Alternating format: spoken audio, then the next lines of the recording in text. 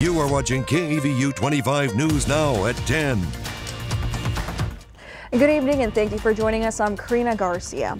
President Biden announced early Sunday afternoon he will not seek re-election. In a letter posted on the social media app X, the president says he is stepping out of the race for the White House and will address the nation later this week. Biden called serving as president the greatest honor of his life, but he went on to say it was in the best interest of the Democratic Party and the country to stand down from the re-election effort. Biden says his focus will be on fulfilling presidential duties for the remainder of his term. A senior campaign official reports they were informed of the president's decision shortly before the letter went out. And President Joe Biden now endorsing Vice President Kamala Harris to be the Democratic nominee for president. Biden in the post saying his first decision as the party nominee back in 2020 was to pick Harris as his vice president and that it's the best decision he's made. He ends the post urging Democrats to come together and, quote, beat Trump, let's do this, unquote. Now, the Trump campaign already responding to Biden's decision to step aside. His team preparing for Harris to become the Democratic nominee and releasing a campaign ad attacking Harris' record on immigration and border security. Donald Trump's response to Joe Biden's historic decision to bow out of the race tonight: attack, attack, attack. Trump, who just days ago pledged to unify the country, blasting Biden as the worst president by far in the history of our nation, adding whoever the left puts up now will just be more of the same. It was just over a week ago after the attempt on Trump's life that Trump and Biden shared what both men described as a good, respectful chat, Biden calling his rival. I spoke with him last night. I'm grateful. He's doing well, and Jill and I keep him and his family in our prayers. Tonight, Trump declaring Biden was not fit to run for president and is certainly not fit to serve. And now some of the nation's top Republicans following Trump's lead, calling on Biden to resign from office. House Speaker Mike Johnson saying if Joe Biden is not fit to run for president, he is not fit to serve as president. He must resign the office immediately. The Trump campaign now having to shift course, though they've been preparing for weeks. Trump polling the crowd in Michigan yesterday. So who would you like to most run against if you're us, if we want to win? Ready? Kamala Harris. Crooked Joe Biden. All right. I don't think we have to go too much further. And tonight, Trump's running mate, Senator J.D. Vance, bluntly saying, Joe Biden has been the worst president in my lifetime, and Kamala Harris has been right there with him every step of the way. She owns all of these failures. So here is your viewer poll tonight. You can scan that QR code right there on your screen to vote. The question is, do you support Biden dropping out of the race? According to our results tonight, it looks like 81% stand at yes, and the remaining 19% stand at no. Thank you for voting tonight. Now, independent presidential candidate Robert F. Kennedy Jr. is reacting to President Biden's decision to drop out of the race. Kennedy spoke with reporters in Massachusetts today. He praised the president's decision and then reflected on Biden's years in public service. I want to begin by commending President Biden for a career in public service, a long, long career in representing and serving our country, and for his handling of the many difficulties and challenges, personal challenges and tragedies that he suffered during his life with so much admirable conduct and the empathy. Kennedy is not dropping his own presidential bid. He urged Democrats to use an open process to choose Biden's successor instead of having party leaders anoint a candidate. He suggested Democrats use neutral polling to identify the candidate who can best beat Donald Trump. Now, over in Texas, Governor Greg Abbott taking to X this afternoon, saying Biden's endorsement of Kamala Harris only further pushes his efforts to, quote, triple the border wall, razor wire barriers, and National Guard at the southern border.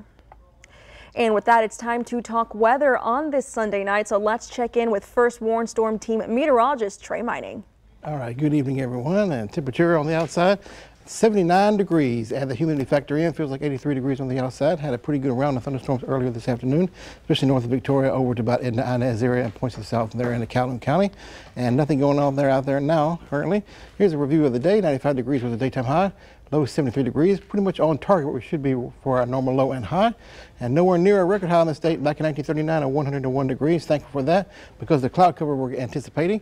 Rain chances too, and some of that could be on the heavy side. We'll take a look at that coming up in the full forecast. Karina? Trey, thank you. The Justice Department is suing the largest housing provider for unaccompanied migrant children, claiming children in their care have been repeatedly harassed and sexually abused. The DOJ reports employees of Southwest Key, based in Austin, have raped, touched, or solicited sex and nude photos of children since at least 2015.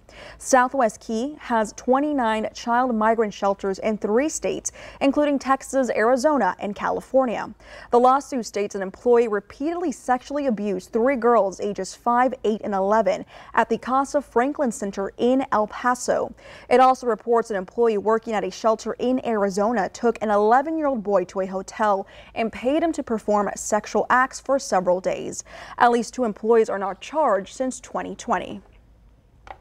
Now, a somber remembrance in Aurora, Colorado on Saturday. 12 years ago, a gunman opened fire in a movie theater and killed 12 people, including an unborn baby. Now, a survivor recalls those moments.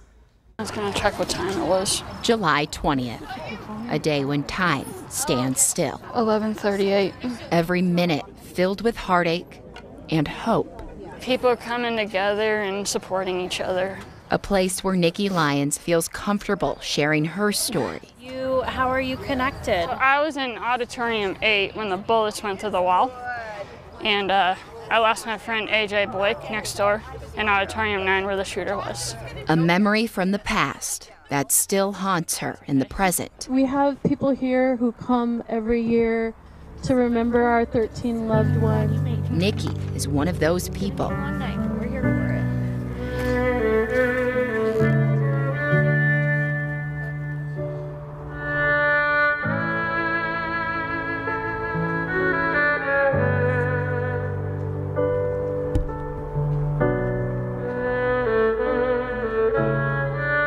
I'm just trying to find AJ Stone.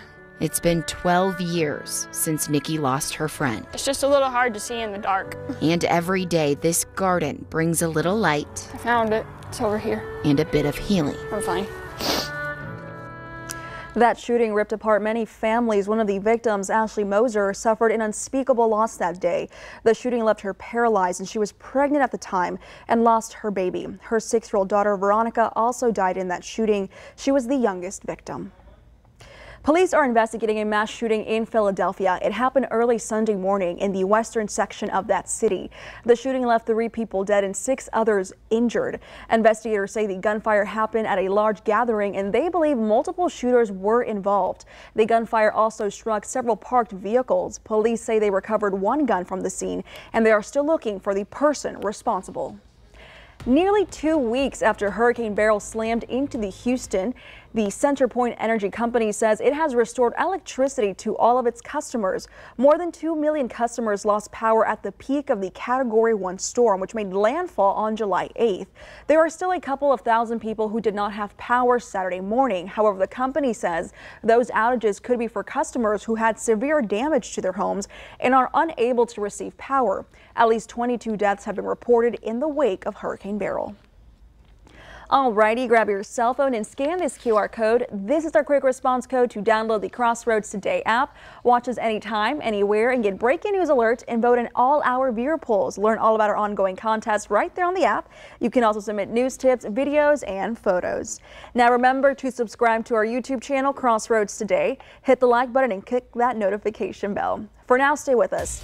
Scammers are promoting fake recovery websites following that global tech meltdown. That's coming up.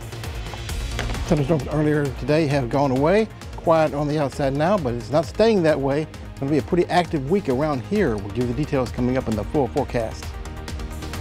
A 72-year-old man is recovering after being attacked by a grizzly bear.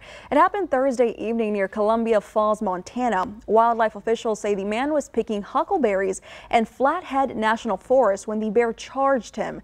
The man shot and killed the bear with a handgun. Officials say most bears only attack to protect their cubs, territory, or food, and they're checking to see if there were any cubs in the nearby area. Incidentally, huckleberries make up a significant part of wild bears' diets in Montana. The fallout from Friday's global tech outage continued into Saturday. While businesses are slowly getting back online, a full recovery could take days and even weeks. Don't rely on inbound calls. Don't rely on emails and all the things which are known by scam artists Former Homeland Security National Cybersecurity Director Amit Yoran raising the red flag about cybercriminals already capitalizing on the chaos from Friday's massive global tech outage.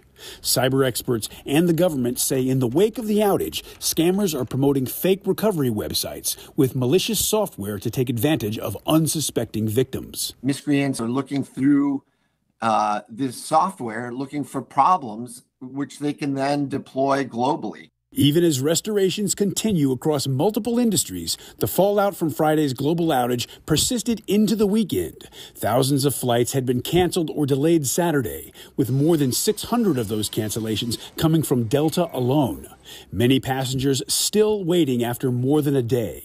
In addition to airports, businesses, hospitals, and more are still reeling from the outage. As for how long a full recovery will take, experts say it won't be a quick fix. This is not an issue that's going to be with us forever, but it's not an issue that's going away in 10 hours or even 2 days. I'm Reed Binion reporting. This year's Amazon Prime Day event hit record numbers. Between July 16th and 17th, shoppers spent $14.2 billion during the online sale event. Adobe Analytics reports an 11% boost in sales from last year. Amazon has yet to release its sales figure, but says that this is its biggest Prime Day ever, with more items sold than any previous Prime Day. The online retailer reports in weeks leading up to the event, millions of shoppers joined Amazon Prime. Now, for more on today's news stories, come to crossroadstoday.com, and don't forget to submit your birthday wishes so Sunrise anchor Carolina Astrain and meteorologist Parker Cox can read them live on 25 News Now Sunrise. You can also submit a local military hero so we may recognize them. And take a look at this. Temperatures for daytime highs tomorrow, probably more than likely not getting out of the 80s all week long. Why? Because the cloud cover and rainfall will be plentiful around here. We'll talk about that coming up next in your forecast. Being in the upper 70s near 80 degrees. This is the feel-like temperature. Got the moisture flowing in, and that's important to keep humidity in line and moisture for storms in the future to feed off of and grow in size and intensity. And the feel-like temperature, well, even though we'll have mostly cloudy skies tomorrow and scattered rain showers and thunderstorms, it still feel like 100 degrees coming up by 11 o'clock in the morning time, and even more than that, 103 or so by 2 o'clock or so. So even though we have the cloud cover in place, we forecast that to happen. You still need to be careful out there because it's definitely going to be on the hot side. And here's something that is pleasing to everybody so far. It is quiet in the tropics. This is the whole Atlantic basin here, all the way from the Gulf of Mexico, Caribbean Sea, way out here into the tropical Atlantic. Here's the coast of Africa here. Not anything organized at all, pretty much as clear as it can get. Now we have a few rain showers and storms in the Gulf of Mexico, nothing organized, anything like that, not looking for any low pressure areas to form or anything, but just area of moisture, or tropical wave, if you will, is headed toward the Texas coast. It's going to combine with the weak front we have over the region here. That will keep the thunderstorm chances in pretty high likelihood coming up for the next several days down the road. So better get used to that, get that umbrella and dust it off, because you're definitely going to be needing it for the next several days. Let's take a look at the future rain totals here. This is just one rain model as we go through the rest of the day on Monday. More than likely, the amounts at that time will be 1 inch or a little bit less than that. And we begin to build up on day Tuesday and Wednesday. Take a look at this. Go all the way up to about several inches, 3 or 4 as we hit toward the Wednesday time frame. Rain still continues to fall after that point, running through your day on Thursday and even into your Friday. So a good soaking area-wide more than likely. And with some of this coming down rather quickly, so the threat of flooding is certainly alive for our area here, especially areas that are known to flood, like low water crossings and creek beds and what have you. That'd be the first to flood. So be weather aware as you're traveling about and going around your normal routine throughout this upcoming week. Mostly cloudy on the outside tonight, not seeing any precipitation at all, maybe a few rain showers along the immediate coast as we get the daytime heating going and the sea breeze going early in the morning time. And they'll be expanding as their way inland to head toward the rest of the afternoon, and another pretty rainy day for a day tomorrow. Nothing severe, not anything looking like that, but the threat we're looking for is some potential flooding and heavy rainfall. Cuero, well, waking up time tomorrow, it'll be in the low 80s, and near 90 degrees for the daytime high coming up for a day tomorrow, with thunderstorm chances very likely. Same thing in Port Lavaca, with high temperatures in the 80s there, with storms in the morning time, probably along the coast, working their way into Calhoun County or in the morning time. And for Victoria, same goes for us. A few peaks of sunshine here and there. Otherwise, cloudy skies, thunderstorm chances coming up our way here. That's going to be alive for the next several days. Alert days. Take a look at that for the next several days. Beginning on Tuesday, where the flooding potential is there, so be weather aware with that. Only very slow reduction in rain chances coming up by Saturday and Sunday. So keep your umbrella handy, watch weather developments, and be careful out there. Take a look at this right here. This is the QR code. Get your smartphone, scan the code you see right there. That'll take you to a web page. You can download our app and be connected with us, news, weather, and sports. All at your fingertips, very easy, convenient, free of charge. Be connected with us on your way out and on the go wherever you are going. Now it's time for sports with Ray. Thank you, Trey. Coming up on 25 News Now Sports, we have local sport organizations in full force and premier prospects being featured and hosting a big tournament. Stay tuned. Experience our digital streaming service, Crossroads Today Plus. Stream our daily newscasts and much more using your connected TV. Just download Crossroads Today Plus on your Roku, Amazon, Fire TV, Apple TV, or Android TV. Just search Crossroads Today Plus. And new details about an incredible story of survival for an elderly woman with dementia who went missing on a Utah mountainside. An 80-year-old woman went for a short walk with her chocolate Labrador while her husband was cooking dinner, but she never returned. Authorities were called and police started looking for her, but that's when a conservation officer credits the woman's dog with helping searchers find the woman. His barking eventually led rescuers to her, and she spent 2 nights and 3 days outside before she was finally rescued. What an incredible story. I tell you what, dogs, animals like that have a sense of things that are not right. Yeah. And they can alert. 2 nights, an 80-year-old woman with dementia, and that's why they say a dog is a man's best friend for storage. Exactly. A woman's best friend in this case. Yes, that's right. But over to our weather side, you do have our hurricane tracker here. Pretty handy. Exactly. Very handy because the peak of the season is coming up in August and September, so it's time to get ready for that. So get our hurricane tracking charts. They're located here at some of the places you can get them at Full of Pep and Cuero, El Campo Cycle Center, and Palace Bingo. Pick one up today and get ready. Quick look at the forecast for us right here. Wet week all week long. Heavy rainfall potentially in some areas, so there could be some localized flooding we're could be looking at. That's why the alert days are there Tuesday through Friday. So be weather aware, stay safe out there, of course, carry umbrella, and take it slow on your way to work or going home from work or whatever you're doing, because you don't want to get to an accident or anything like that with water on the roadways. And lows in the 70s overall, so wet week ahead. We get a break from that heat. That's the plus. Yeah, that's the plus. There's a plus and minus to everything. All righty. Well, thank you, Trey, and thank you, Ray, and thank you for being with us. Remember to subscribe to our YouTube channel, Crossroads Today. Have a good night.